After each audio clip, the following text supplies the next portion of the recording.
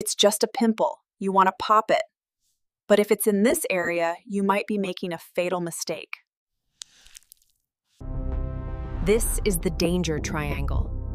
The blood vessels here are special. They have no valves. When you pop it, you push bacteria backwards straight into your bloodstream. Because there are no valves, the infection flows directly back into the cavernous sinus. This creates a massive blood clot at the base of your brain. It blocks the drainage from your brain. Blindness, stroke, brain abscess. It's called cavernous sinus thrombosis, and it kills 30% of patients. Next time, use a patch. Don't gamble your brain for a pimple.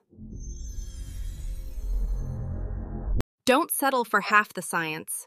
Uncover the full biological reality on the channel. Subscribe.